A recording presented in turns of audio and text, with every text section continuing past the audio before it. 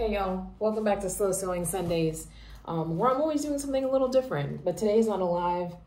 Today's gonna be a little show and tell because I just can't bear to work on this anymore on camera. So again, I'm not that far from finishing, but no mas on camera. The next time you see it, it has to be done, and that's what I'm doing. That's what I'm sticking to. So this is kind of non-tripod life. You're up against my Juki sewing machine right now, but today I'll be doing a little bit of show and tell, basically showing you pretty much, I guess, some of the patterns that I have left. And when I say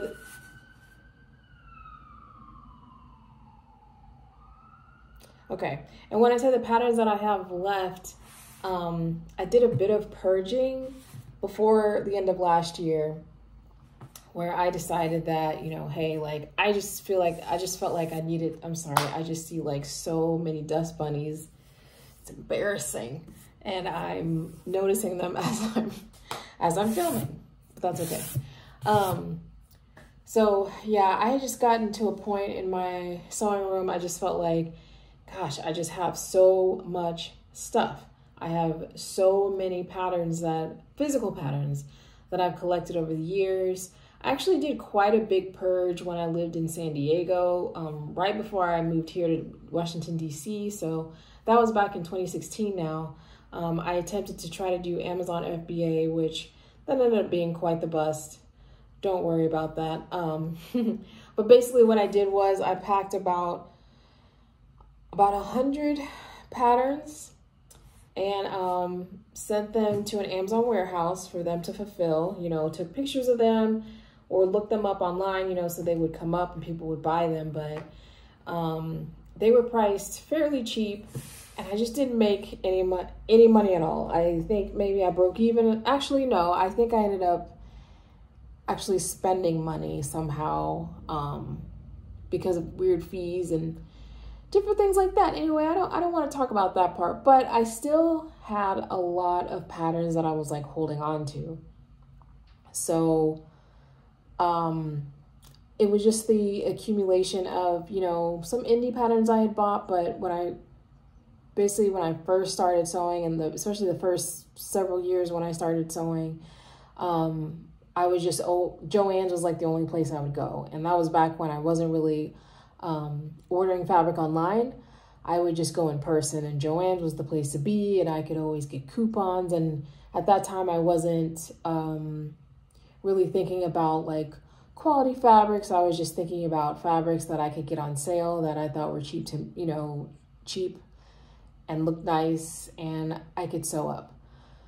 So in that span though, between Joann's, Hobby Lobby, like places like that, I just, you know, all those good sales, I had amassed so many and just didn't really want to part with any of them. Again, I did part with about 100 of them in 2016, but it was just definitely time to do some more purging. Not only for patterns, I also did the same with fabrics. So I'll probably try to insert some pictures about that or of that as well. I basically put them on Craigslist and they went so fast. I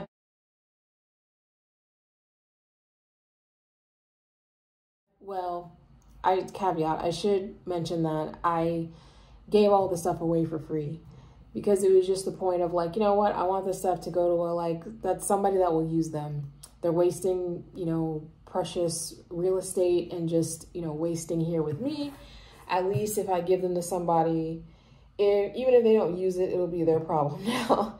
But sometimes I just need to like clean up and clear my space just so like I can just feel like I can breathe. And anyway, so yeah, so hopefully by now I've put in like, you know, little pictures here and there of like, you know, stuff that I had given away. And so I'm going to show you the ones that I decided to keep, which isn't many, but those are the physical patterns or the paper patterns, excuse me. But I know I have a lot of PDF patterns, but you know, they're kind of out of sight, out of mind. If I don't think about them, you know, I'm sure I have a lot of patterns PDF wise that I've just totally forgotten about. So anyway, without further ado, let me go grab them. I don't need a fancy transition. I'll just go grab them and come back.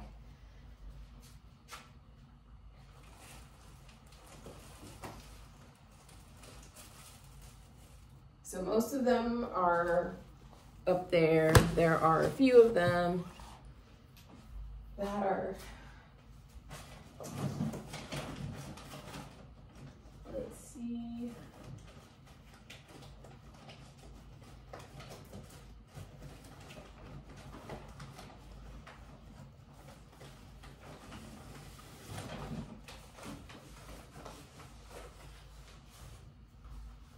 So let's see, if I do like a really kind of quick little count, 2, 3, I would say, at least as of like right here, I have about 20 to 25, which for me, that's really good. Like as far as like really scaled down. I do also have some other patterns that are PDF, but I have, you know, I had since gotten, you know, printed. And so, you know, they're in rolls. So yeah, anyway. Oh my God, my knees. Let me go get a chair.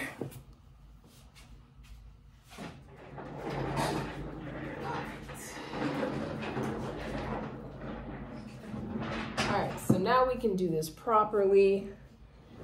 So again, this video is just basically, I'm just sharing some of the patterns that I decided to keep.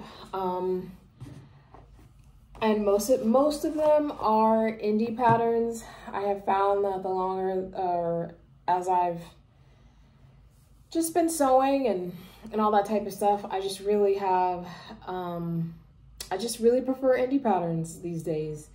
McCall Simplicity, I will rarely buy those.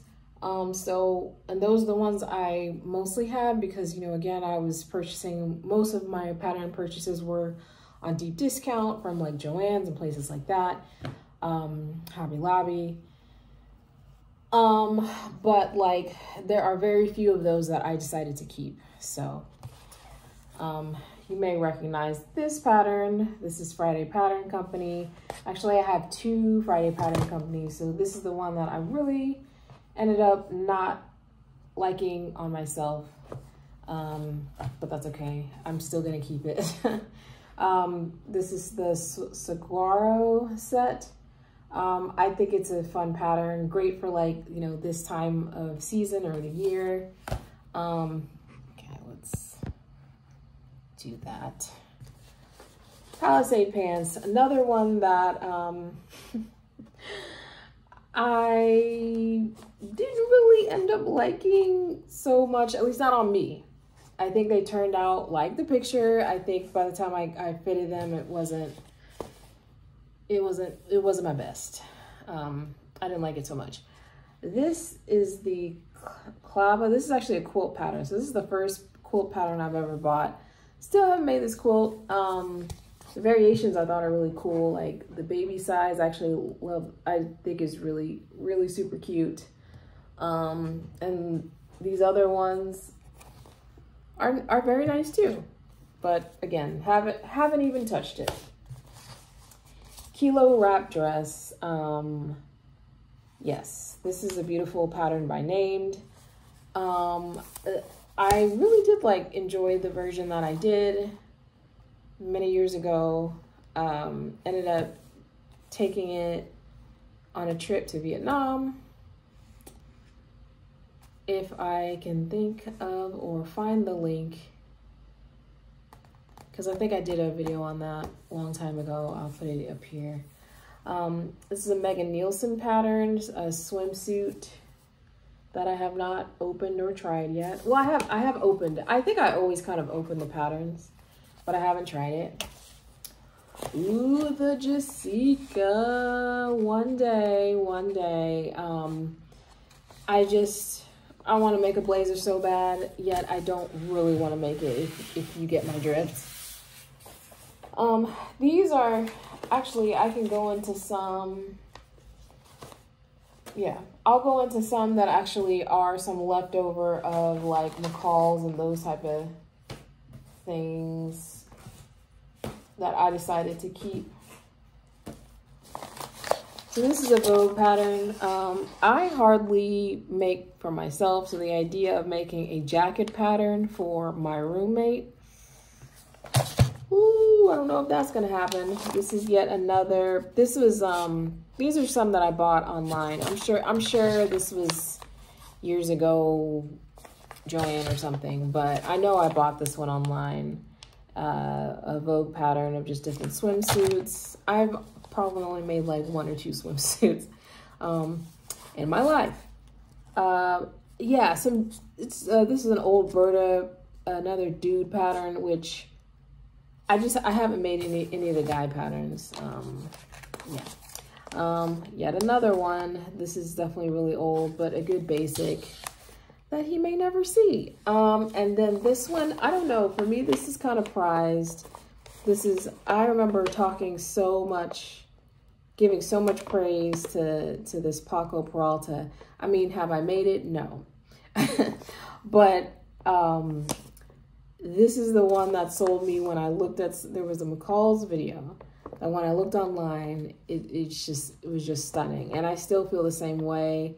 Of course, I have nowhere to go in this, but I think also too, Paco Peralta passed away maybe about 2 years ago now, and I don't know.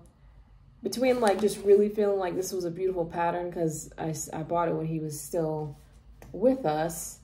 I don't know. It's just kind of almost sentimental. So one day, this is a closet core, which this says closet case still, but pajama pattern, actually a hand-me-down from another sewing buddy that I have. This is the Sandhill Sling, which I made this pattern twice. I made this for my parents actually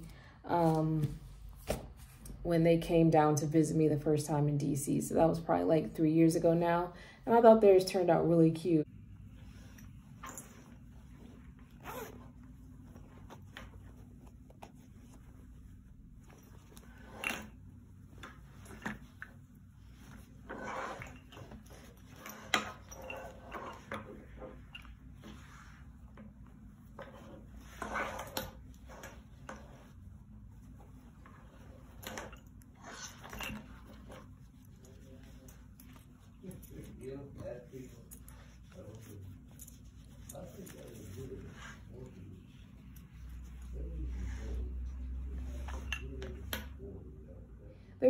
There were parts of that pattern though that I was a little like, ooh, maybe this is kind of a little difficult, but it's a good pattern. And it's really cute. This is the Celine skirt. This is actually a pattern, Colette Patterns. This is a pattern that I had wanted for quite the while. And the funny thing is that, you know how sometimes you just really, really want something, and then when you get it, you're just like, yeah, I'll get to it. So this is definitely one of those. This is another hand-me-down. The same sewing friend that gave me this one, she passed this one down to me as well. Forever grateful. Ginger Jean, another closet core pattern. Where are all my True Bias patterns? Whatever. Another time. I'll think about that another time. So I probably have like at least 30 like paper patterns. But anyway, the Ginger Jean, I made this once. I made this in a jeans workshop run by Taylor. What I can only think of her last name. But Lady Bird. Anyway, she came through a sewing shop in my area in Old Town, Virginia, and we made these. My gingers turned amazing. Actually, everybody's was fantastic by the end of it. This is just gonna be a very quick video because I have to go to work. But these are the jeans. I did finish them this morning. It's booty. They're very, very form-fitting. Actually just had them this morning. But yeah, I think they turned out really, really good. You've seen the inside of them. They're quite tight, so, and it like took me a second just to tuck it in and all the type of stuff, but yeah. It was a really good class, but whatever fabric, whatever denim that she had us choose, there's definitely no give in it, so it's like, you know, it's like a traditional jean pattern, and then it's got that indigo where, like, I've washed these jeans so many times now, but like, even if you like keep kind of touching them and you go wash your hands, you'll kind of like still see a little bit of blue rinse. So I don't know, somehow they seem to just like super authentic and cool. I will say though, you know, cotton shrinks a little bit, and then, you know, this was going on 2 years ago now, so I have gotten a little bigger, but I squeeze myself into them, but I probably should stop and just make a new pair. But I'm so proud of them, and I feel like that is a pattern. I'm sorry, that is a project that I've made that even if I'm, you know, no longer the size that I can wear them, I'm pretty sure I will just keep them, because that's just a super proud make for me. Burnside Bibs by Sohow 7. This pattern, I loved this one so much. And I actually did give away my bibs because I had just outgrown them. They're too small for me now, so I was like, I will pass this on to someone else who can really wear it. So whoever ended up with them, you're so lucky.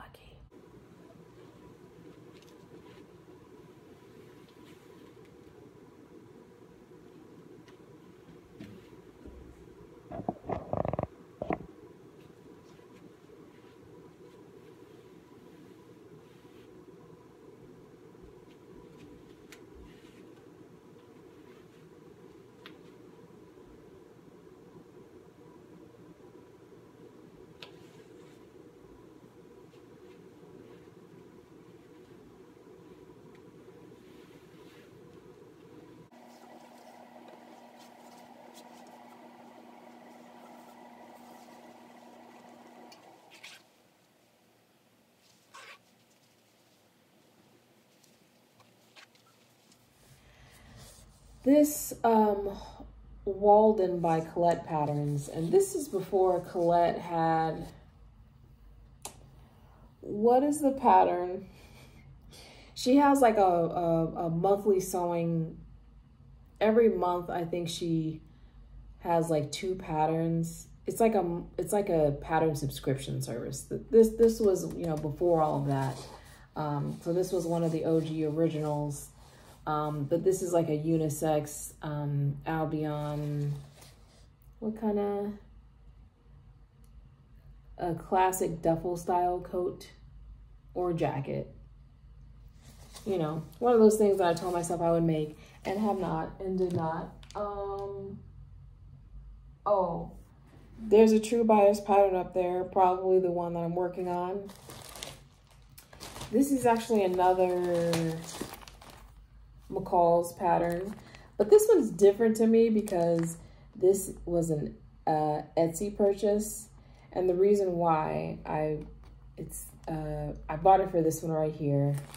I don't know, it gave me like those 80s vibes. The pattern says to put shoulder pads in there. I was not gonna do that, but I kind of like the dad fit of it.